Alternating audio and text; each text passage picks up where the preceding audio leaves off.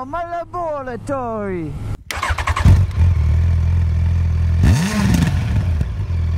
What up, YouTube? Merry Christmas, you filthy animals.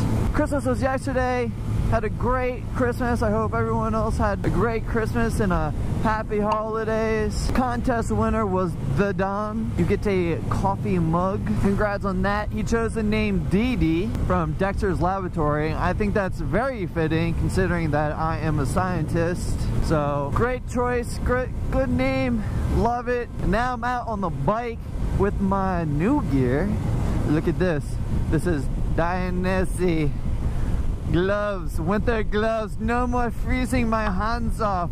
No more undergloves, no more snowboarding gloves. I got official winter motorcycling gloves from my sister. How nice. And then from my mom, I got some nice leather pants. So now that makes 2 motorcycling pants I have. I have like a textile pair that kind of look like jeans, and then now I have these nice leather ones. Kind of weird how to get used to it. They don't have so much mobility. Guess the leather has to wear down on them.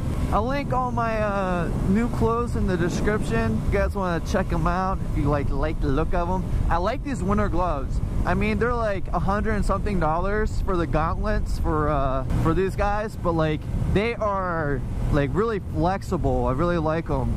The leather pants, they're all right. They don't zip into my jacket, which is kind of sad. Like the zipper goes the opposite way for some reason. All I have is like the little loops. So you have little loops in your jacket that connect your pants to your jacket. So I can do that still, but there's no place for a belt with this jacket. So it's kind of, I don't know. I just like, if I ever crash, I hope they just don't slide off and my bare ass is running against the asphalt. So that would be pretty bad. But they are perforated, so I don't think they're really good for winter.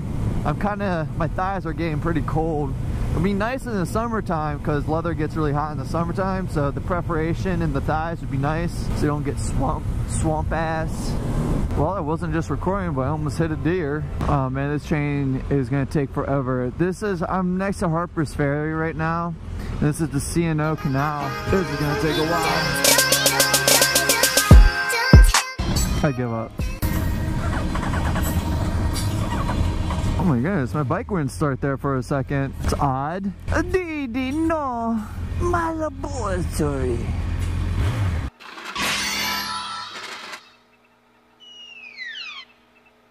Hi, Dexter! Dee Dee, what are you doing in my laboratory?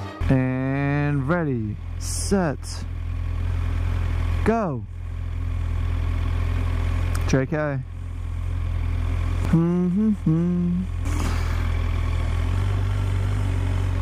I have to get used to these pants. I don't know, they're kind of weird. Like when I put my feet down, I don't know, they stretch weird. Just have to break them in, I think. I'm about to go over the Potomac right now. Don't know where I'm headed. I think I'm gonna go down 233. It's a really nice highway with mountains next to it. I'm not sure of the mountain range, but I know it's the Appalachian Trail. The Potomac.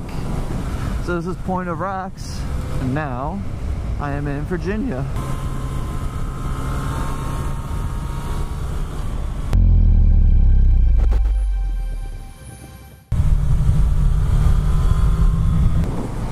So beautiful.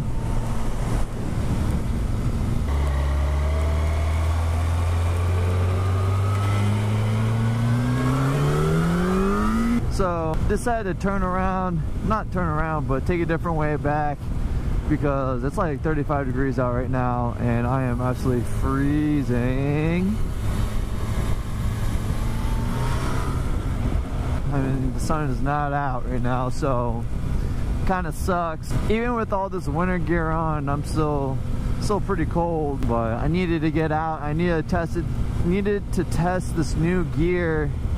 And also I'm not going to be able to ride for a while because I'm going to be working down in Virginia all during the weekday and I'll be back in Frederick on the weekend, so this is super pretty. Anyways, thanks guys, thanks for watching, and I'll see you in the next one.